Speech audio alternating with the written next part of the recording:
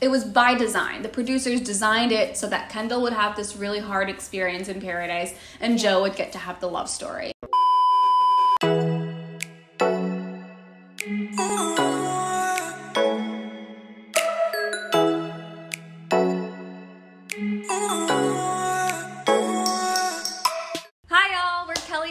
We're here to find love. We are diving into a Bachelor in Paradise 2021 recap. This is season 7, episode 9. It is a brand new week in paradise. We are finally no longer needing to talk about Brendan and Piper. It is a very fresh, clear, I guess not clear because a hurricane came through in this episode, but other than that, other than the storm, it is a brand new week in paradise, and we are very excited to be able to talk about some new couples and like juicy, interesting couples that we haven't been able to talk about yet this season. So today we'll be diving into the whole Joe and Kendall situation. That was a whole, it was heartbreaking to see.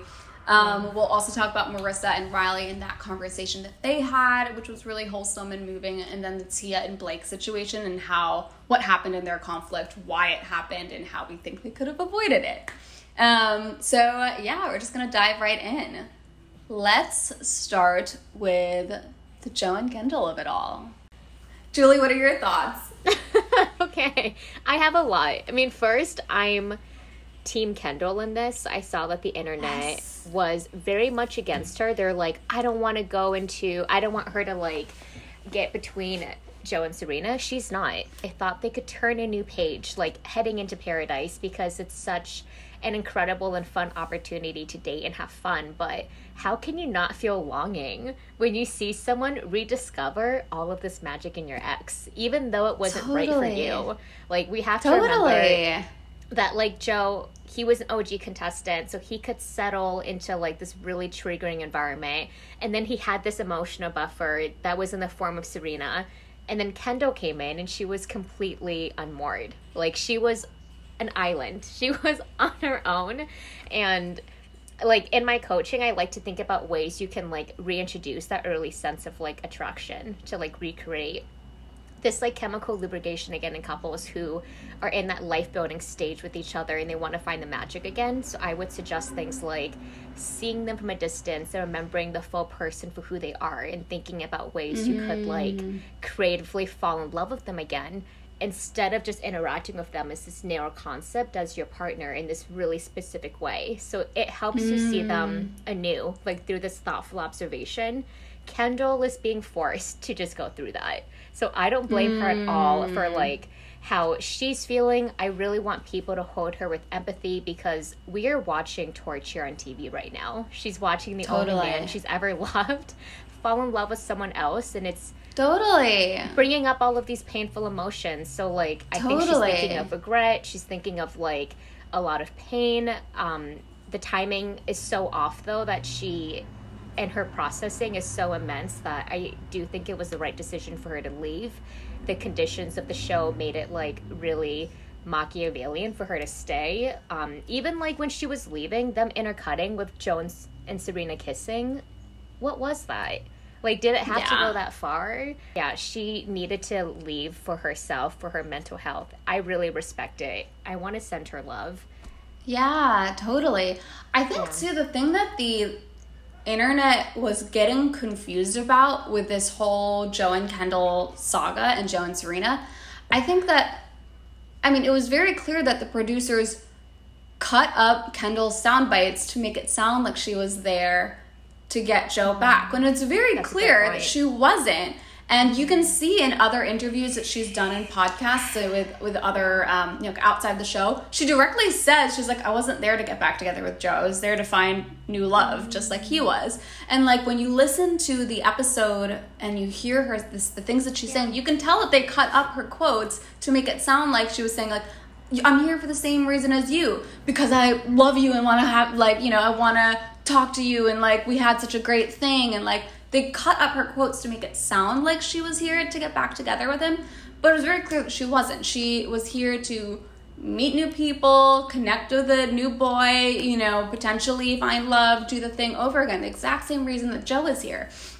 So everyone who's like I see on social media, everyone's like, Kendall, why did you even come? It's like, why are you directing that energy at her? She came for the same reason Joe came. And it just so happened that the producers decided, like, okay, we have both Joe and Kendall coming. Let's have Joe get to the beach first and then have Kendall come in as Joe's ex. She was kind of cast in this role of, like, crazy ex or whatever, or cast in this role of sad, weepy, piney girl who's not over her ex-boyfriend. She was cast in this role, and they created this storyline around her. And, you know, if the roles had been reversed, if they chose to put Kendall on the beach first and let her be there and meet someone and thrive and, like, you know, start an early connection with someone, and then Joe came later, I'm sure that roles would have been reversed, and Joe would have been just as sad and mopey and weepy, which he was when he first got to the beach. We saw that. We can't forget that. Yeah, he had a really emotional reaction to getting to the beach and being like, oh my god, this is where I fell in love with Kendall. And so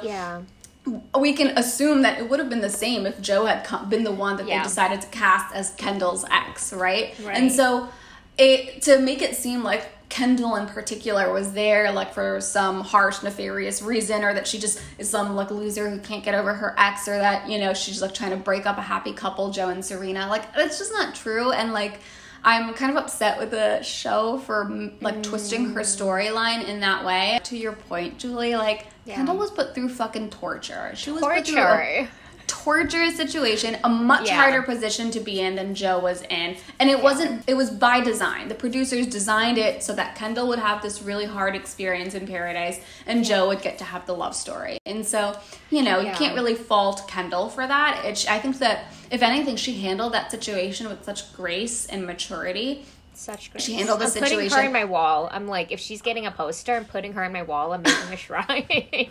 This is a woman that knows how to, like, have emotional resilience.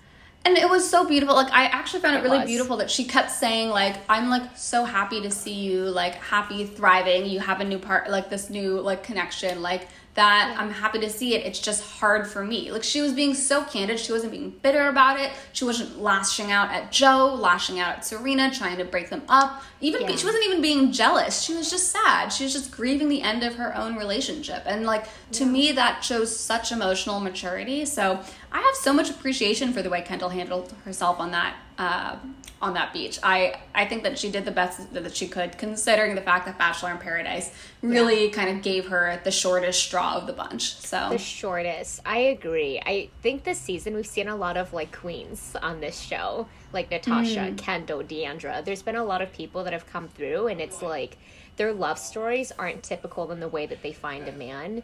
Maybe they get something bigger out of it. Like, Deandra left with a lot of self-worth. Like, Natasha, she's still getting her ed in it all. And I think Kendall being able to have, like, some closure and just have such a short straw, kind of know that, like, she got wrapped up in this narrative that isn't true to who she is and, like, what was actually going on for her.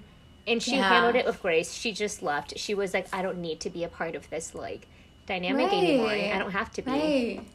Right. And, like, kudos to her for knowing, like, hey, like, I see what's happening here, and it's like, it's time for me to go. I gotta take care of myself. I want Joe to be able to continue to thrive, and, like, I'm just gonna go remove myself from the situation. Like, wow, that is strength, that is bravery, that is, I mean, kudos to you, Kendall. We support and appreciate you here. And we also support Joe and Serena. Like, they were also, I mean, I love them. They were very sweet. Like, they clearly have such a good, authentic connection. Like, we were saying this in the last episode. Like, I think we didn't end up putting it into our cut, but we were talking about, like, I mean, it's so clear how much they, like, just really like each other. Like, they love each other.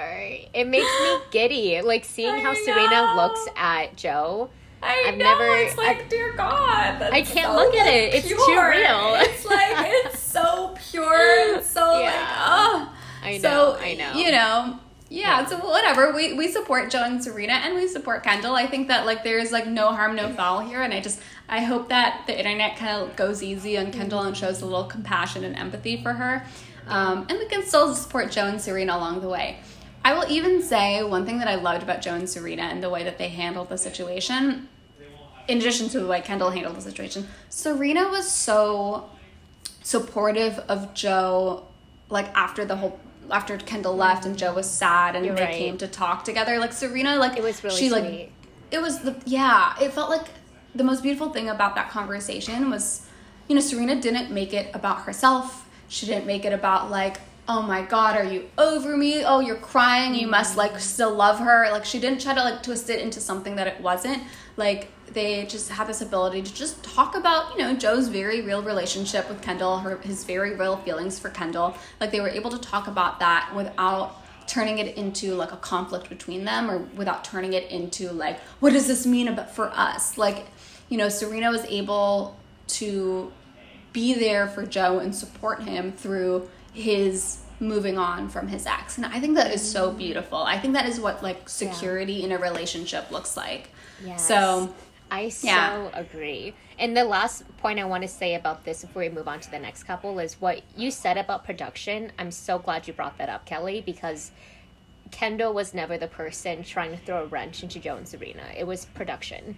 They wanted to see drama between like a very stable, secure couple. They're kind of like the real villain in this situation. Like the way they treated Kendall, the way that they like kind of try to get between Joe and Serena, not purposely, but just like, let's throw in this like variable and see what happens. Yes, absolutely. The internet should really be looking at production. Exactly. Yes. It's like the thing that I think the internet is just totally missing is that like the only villain in the situation, it is not Kendall. It is just production. Production made it so that they were going to let Joe form a really strong relationship with someone. And then they were going to say like, okay, let's see if we can blow it up. That was their idea. That was the storyline that they crafted for the season. And, Kendall was kind of like collateral damage in it, which really sucks. And I feel really bad. Anyways, kudos to everyone. We're very proud of everyone and how they handled it. Joe, Serena, Kendall, they did not get to you. We see you. We see the way that y'all handled this with so much grace and maturity. And we are happy for all involved. Kendall, I know you're going to be out there thriving. So Riley and Maurissa, this is a really good couple to segue into because they also had a really beautiful moment between each other.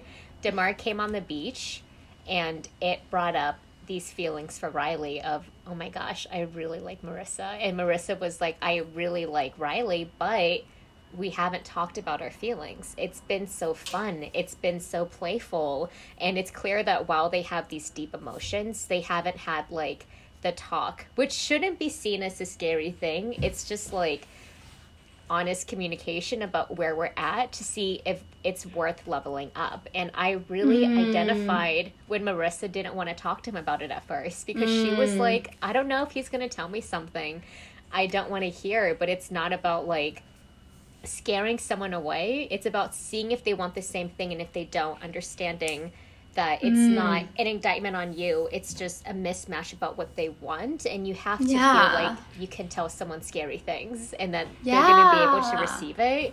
So I just love that. I loved when he was crying and opening up to her. My heart was like just so full seeing that moment between each other. What did you think about that conversation and how Maurissa thought about it, how Riley received it, and how they kind of interacted with each other? Yeah, I mean, overall, I think that whole scene was so wholesome. I was like, wow, we just get to see, like, wholesome, sweet love on my television. Like, it's just really sweet. I was just so happy to see them able to, like, communicate and work through their issues. I definitely agree with what you said, Julie, that, like, Maurissa had kind of come in with this, like, she said something along the lines of, like, oh my God, our relationship is so good. I don't want to ruin it by having this conversation. And we've all been there. I know. It's so classic. It's like a very classic issue that people have. They have this sense that if you talk about it, it's going to break it. But honestly, most often that the opposite is true, right? By not talking about what's going on, you are allowing issues to fester under the rug and to become bigger than they need to be, right? Or you're letting yourself kind of continue in a relationship with your kind of blinders on, or with your, whatever.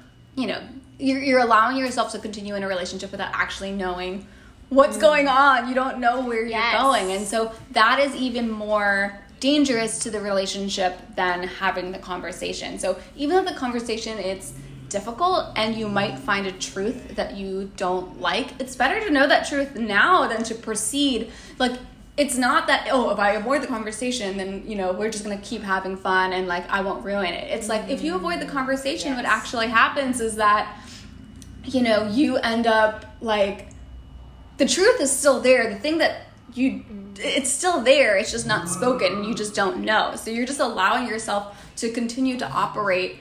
It's not that the conversation triggers the truth is there. It's just your choice whether or not you want to face it or not. And so it's such a good way of putting that. That's so true. People just would rather walk around it, and it's like you're gonna fall into it at some point.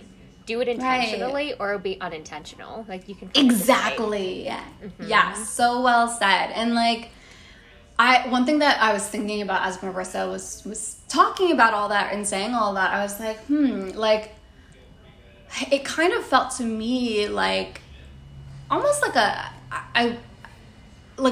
alarm bell that went off for me when Maurissa was talking about that was like, is there maybe some past like trauma here, or like has she experienced like some kind of adverse or negative reaction from a past partner that made her believe that if she brought this up, things would go south, or that they would get mad at her, or they would get upset with her, or she would hear something that she didn't want to hear, right? I kind of got that sense. I was like, why would you be afraid of Riley and saying something to Riley? I mean, he's been so good and sweet to her this whole time. And I was like, why would you be afraid of that? And she even said something along the lines of like, I've been lied to a lot. And so it just, to me, the thing that I was observing, I mean, knowing nothing really about these two, just from the way she was talking, it just got the sense that she had a past that didn't come up yet, that is probably in play. And, you know, we saw that, like, she was so emotional when Riley was at that party, right? Like, she was crying so much. She was having such a hard time thinking about him being there. And, like, that to me signals there is, like, a core insecurity or fear or trauma there that Maurissa might have that she will need to eventually address and heal. Like, the conversation focused on Riley and Riley opening it up, and I'm glad that happened. But I do think that Maurissa, there's probably more to what's going on for her. Like, there's probably, my guess is that in the past, she has, like, had conversations with, like, ex-partners where she's, like, expressed some kind of need and it was received poorly. Like, that's what my guess is. And so that's probably what she would be afraid of with Riley. And so anyways, all to say, like, I'm happy that they had a good conversation. I hope that they continue to have more. I think that, you know, they just need to make sure that they can communicate about whatever Maurissa was afraid of, so that Riley, like, knows to make sure that that she doesn't get up in those fears again, right? Like, Riley needs to know, like, what she's afraid of, so that, you know, he can support her. And Maurissa herself needs to kind of maybe do the work to, like, heal that trauma, right? Whatever that trauma might be. So those are the things that came up for me in the conversation. I think it was a good first conversation, and I hope they continue to have more. Such an astute observation about, like, this is that point of the season anyways, right? When, like, you're having fun on the beach, and now as relationships deepen, past traumas do resurface. Like, the way that you are in relationships do come up. Like, we're going to talk about Tia and Blake in a little bit, but that's another example of, like, past baggage coming into the present relationship if it's not something you've worked on. And maybe your partner, they are a mirror to you in some way. Maybe they are bringing that up to you. Yeah, I agree that, like, Maurissa definitely had some signifiers that maybe she's been in, like, relationships where trust was a factor, where her truest self maybe wasn't being honored. Yeah. They are on the right track, Maurissa and Riley. We see that they are starting to have these conversations. Riley was able to open up and be vulnerable. Hopefully Maurissa will be able to do the same also in future conversations that they have, so that they can address this and, like, you know, tackle it head on together. And they seem to be such a sweet couple. I have faith that they'll be able to do it. I think they both have such good hearts and good intentions. So yeah, we're rooting for them, or I know that I am. They're my favorite couple on the beach right now. I kind of agree. Me and Kelly were on the same page about a lot of the couples and the concepts and the themes that were showing up, because I think that Riley, Maurissa, and then Tia and Blake, that we'll speak about in a second, this was a really good teachable moment of, like, how do you get on the same page with each other about the way that you express love and love languages is a really good way to, like, just understand, okay, this is the way that my partner receives and interprets love. So the conversation that Riley and Maurissa had was really deep, because Riley did talk about his family. Love languages is a little bit more of just, like, okay, this is just a way to develop and foster connection. So this was developed by this guy named Gary Chapman. He was a marriage counselor and he worked in linguistics, and he studied couples and noted that people predominantly display 5 different styles of expressing love. One is acts of service, which is when you love through action and not just through words. Another is words of affirmation, which is when you verbally build connection with affirmations and like sweet little nothings. Gifts are a visual demonstration of love, and quality time is when it's devoted one-on-one time, like your phone's being off, just really being in contact with each other, and physical touch is really straightforward. It's exactly as it sounds. We all toggle between all of these different styles of relating, but we have 1 to 2 different ones that we really love to use and we really want our partners to use, and it specifically fills out our love tank. Maurissa, I think, is really into words of affirmation. She's really words of affirmation. She loves it. I get it. I'm the same way.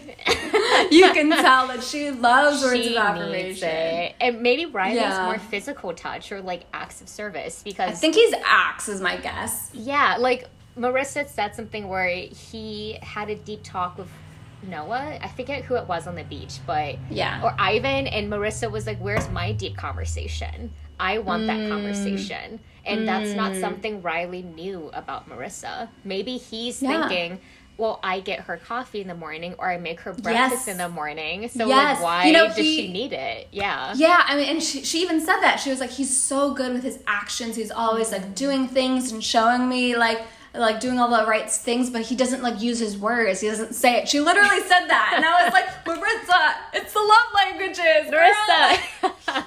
In his head, he's like, I'm being so, and this is the whole point of love languages. It's like, you know, there could be miscommunication if you don't understand what your partner's love language is and what yours is. And like in this case, like I'm sure in Riley's head, he's like, I'm being so clear that I really like Maurissa because I'm showing her with my actions. I'm like not just spouting words. I'm like doing things from her. I'm there with her. I'm spending time with her. I'm like, you know, whatever, getting her coffee in the morning. Like he's probably thinking like, I'm doing all of this stuff. She must really know that I like her. And then she was like, oh, but he's not saying anything, right? He's not using his words, right? And so like clearly there was like a little bit of a mismatch. I'm glad they were able to kind of work through it. I hope that they kind of continue to talk about like what Maurissa wants. Clearly she wants love, I get words of affirmation, and I get it. Yeah. Mm-hmm. Yeah. And this kind of like really neatly brings us into the Tia and Blake thing, because we heard with Tia the exact opposite. Whereas Maurissa was like, Riley does all of the actions, but I don't hear the words. Tia was like, oh, Blake like says the words, but how come he doesn't do anything? There's no action. I need actions, not words. Like, so you very clearly see, like, they said the opposite things, and like both of them are supposed to be like, oh my God, these guys are not showing up. But it's like, no, I don't think it's like that. I think it's like people have different desires or needs or preferences when it comes to how they want love to be expressed to them, and that's what love languages are all about. Tia wants actions, not words. Maurissa wants words, not actions. And so, you know, it's really just about figuring out, what do you want? Tell your partner that that's what you want, and figure out what your own partner wants so that you can give it to them the way that they want it, right? You can give them the affirmation that they need the way that they like it. Love languages, they're classic. It's a classic tool, but, you know, because we can see it comes up all the time in relationships, just all the time.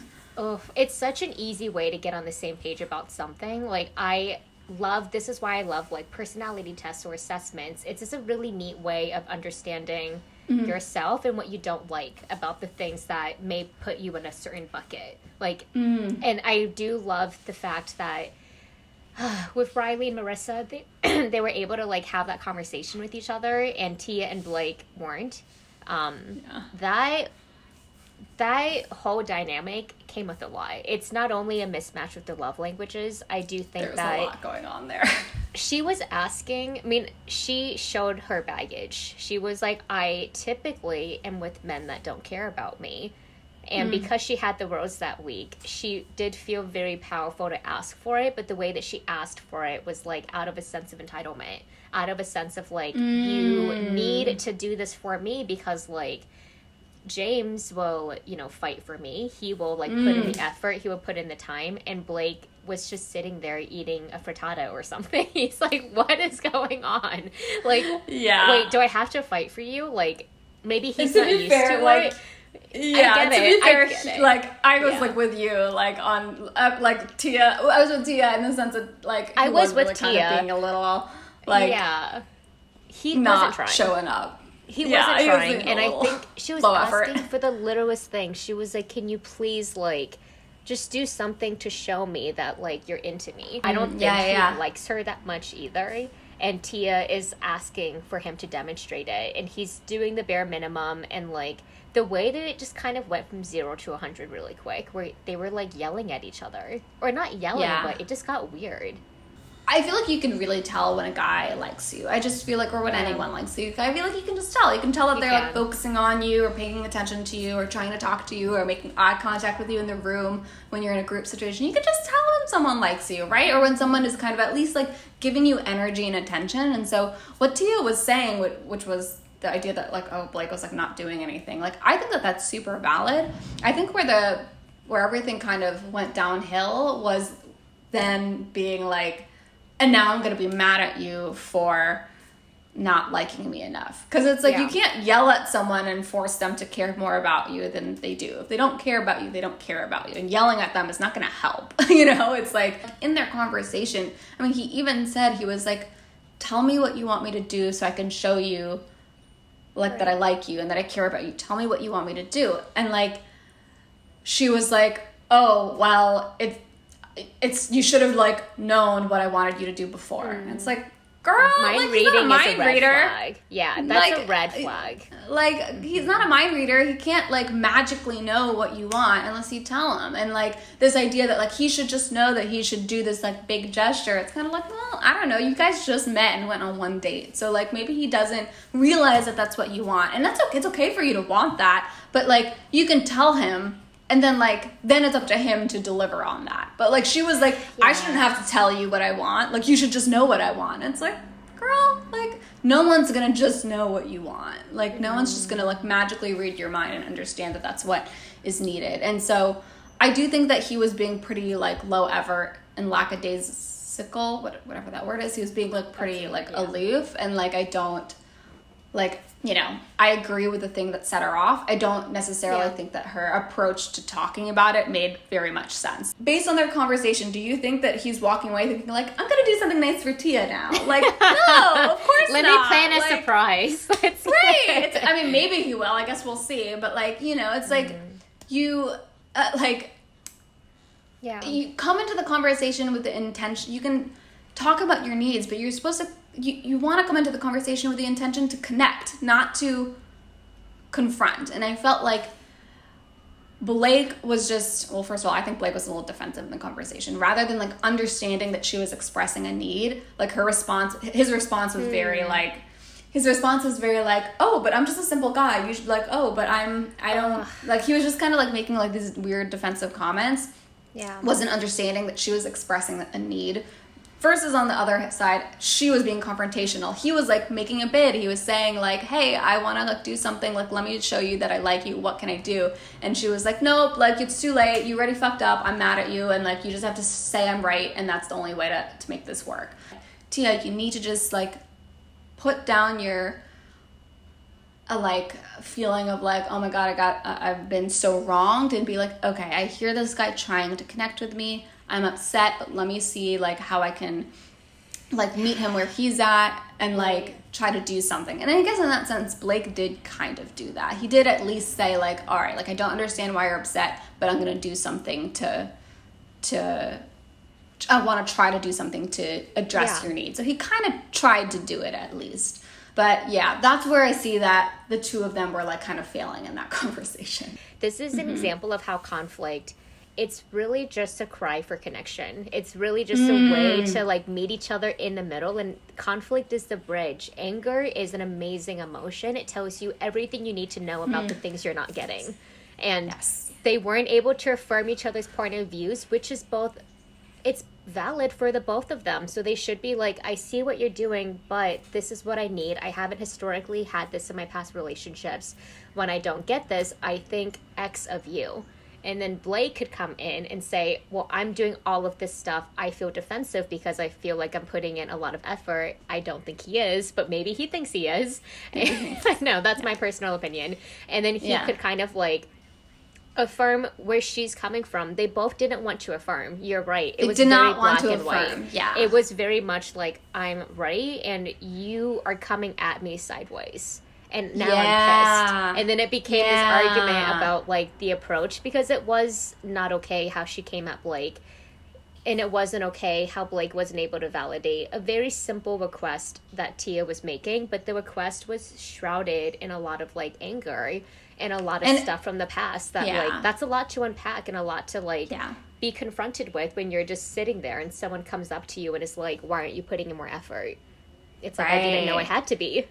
Let's talk about it. Yeah, exactly. It's like, you can't, I think it's like, the part of it is also like, just like assumptions, right? Like her just assuming that he would know, or just assuming that he should just like know exactly what she's thinking or what she wants or what's upsetting her, and then like being upset at him for not knowing. I think that's like where people do this all the time in relationships. I see it all the time from the clients that I work with. Just like, we get like really upset at our partner over something, and then I'm often like, okay, like, did you tell him? And they're like, well, no, not directly. And I'm like, so why are you upset that he's not doing this if you didn't tell him that that's what you wanted? And, you know, it's like, if you didn't tell him, like, totally, he's not gonna know. He's not gonna know. And so, you know, for Tia, it's like she told him, and then he was like, okay, let me do it. And she was like, well, it's too late. I'm already mad at you. And like, I think that's where it's like, you need to be able to, like, your anger is telling you, to your point, Julie, her anger told her what she needed, but then she needed to allow him to come in and connect with her, which she didn't allow him to do. Oof. It's too vulnerable, and they're really comfortable being more defensive and angry. Vulnerability is the hardest emotion to step into. It's so hard. I think the issue is that I just feel like this will come up again. Like, you know, that's the thing. It's like, with conflicts, it's not as simple as just like, I really want this thing and I'm going to be upset at you until you give me this thing, which is also kind of like, that kind of, it was a similar thing with Maurissa and Riley. And Maurissa was like, I really want Riley to like affirm me and tell me that he's like falling in love with me and like open up to me. Like, I really want all of those things. And like, I'm really upset and scared and full of fear until he does it. And then he did it. And she's like, oh, now I'm happy. But it's like, girl, this is going to come up again. Like, it's going to come up again. And like, you need to be able to talk about what is so distressing to you about the situation. Like, why is it so distressing to you? Why are you so freaked out if you don't hear the words of affirmation? Why is that freaking you out as much as it is? And ditto with Tia. It's like, why are you like, what? Like, the two of you, like, him just kind of throwing in like a dramatic gesture next week, like, that's what he's gonna do. Like, that's not gonna fix the underlying problem of why they were fighting. And like, that's actually what needs to be done. It's not as simple as like, well, now I'm just gonna do big gestures for Tia and she'll be happy now. Like, it's not as simple as that. There's more underneath there that needs to be unpacked, and like a Band-Aid will fix it temporarily, but not long term. Such a smart thing to say. A lot of people think that about relationships. It's like the happily ever after thing. You've done it once, so now the relationship is fixed. It's no, these conversations are not one and done. It's ongoing. The deeper you get with each other, the more that your past, your family dynamics, all of this stuff just comes up in the surface, and it's a lot to deal with, and you really need to make sure you have a strong connection to someone so you can be vulnerable. And that was the difference between those couples. Riley and Maurissa were able to be vulnerable with each other because of how much they care for each other. Tia and Blake, I just don't think they're there yet. So they're kind of just at their posts, like the well-defended posts, where they're just looking at each other as if like, you're the reason why I'm not getting what I want. It's like, you kind of have to work together on this. Build a bridge, not a... Build a bridge, not a gun turret. They're just like making their little like posts, and it's like, what are you doing? Just like meet in the middle, build something together. Right, exactly. We're gonna be back with a 3-hour episode next week. It's pretty brain melting to have it be that long, but I think it's going to be super fun for us to dig into. Let us know if there are any other couples that you want us to analyze next week. like the video, subscribe, tell us what you're thinking. We want to talk to you. So we'll see you guys soon. Bye. Bye.